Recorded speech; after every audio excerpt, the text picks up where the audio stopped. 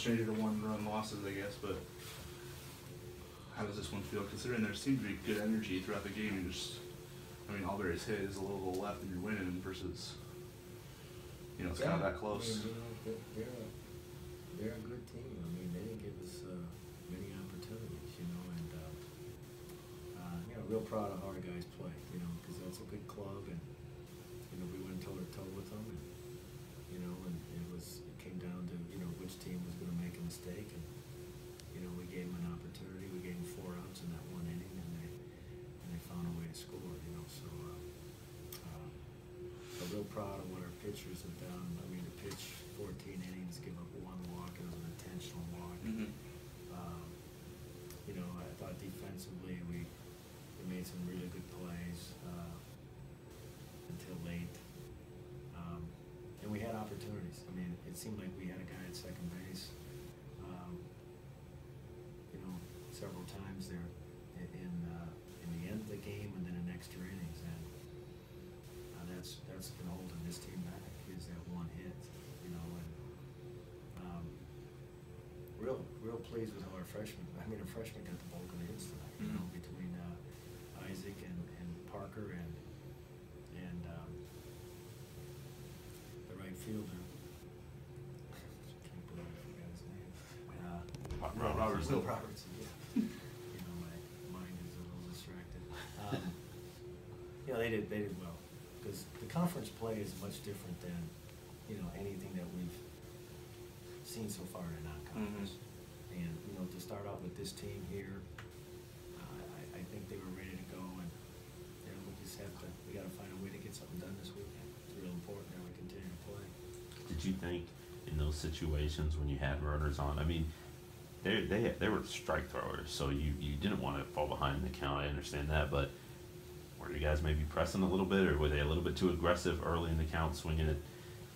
You know, the first pitch they saw. Well, you know, the submarine guy, you know, that's a different look, and with most of our guys, you know, having not played a lot at this level, have not seen that kind of pitching, you know, and to his credit, he did throw a lot of strikes. We just didn't make very good adjustments. We were really getting jammed because the ball was riding in on those right-handers, or we were hitting some weak fly balls, you know. And, you know, it's just going to take one guy to stand up there and get a big hit in a big situation. I think it'll relax the whole team, but you could tell they were just, you know, they were fighting it a little bit the second half of the game. I really felt like 3 was going to win the game. And, you know, we kept on encouraging them in the 4th and 5th and 6th and 7th innings to try to find a way to get to 3. When you play a veteran team like that, that's a very confident team, you know, they're just going to keep playing. And, you know, they deserve a lot of credit. They played an outstanding game. I bet you weren't planning on throwing 6, but I guess as you're going through that outing, what's it feel like to, you know, are you thinking about that, or are you just trying to make pitches one by one? No, yeah, exactly that. Just one by one. You know, honestly, we were hoping that we were going to get on them at some point and get a run across. So just go out there pitch by pitch, batter by batter, you know, just give our team a chance in the end. So, you know, I ended up kind of stretching out longer than I have before, but, you know, I'm just trying to help my team with whatever I can do. I guess the bases loaded situation was a big spot for you. I mean, at that point, you had been feeling some fatigue, you know, being as your 6th inning work. How did you get out of that? Yeah, no, definitely. I was feeling a little fatigue there and kind of on fumes there in the end. Last couple innings, I was getting a little tired. My arm was dragging a little bit. But yeah, I mean, I knew at that point I was kind of getting to the end of my outing regardless. So I was just kind of letting it all go and just, you know, keeping my team in the game there. So gave it everything I got. What was working tonight for you? Just fastball, slider. I'm a 2-pitch kind of guy, so I'll just mix in pitches, trying to keep them off balance, just throw it around the zone, and then, you know, the ball was going right at our defenders, and they're making good plays behind, so it just kept the rhythm of the game going, and, yeah, it was a good job by our whole team there. I mean, statistically, that's one of the best offenses in the country. They hit for average, they get on base, and they're not necessarily a lot of power, but I guess I'm sure you know that.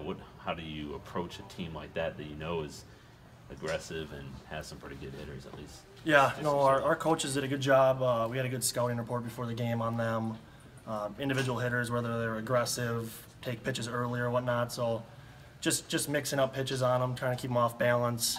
You know, Raleigh did a great job starting off the game there. So when he came out, you know, before I'd go out, we'd look at what his sequencing with pitches was, and then try to mix it up on them. So if he was starting off fastball on guys, I would try to go slow on him, slider and spin it over, and then start the at bat, and then keep attacking them. That was kind of the goal.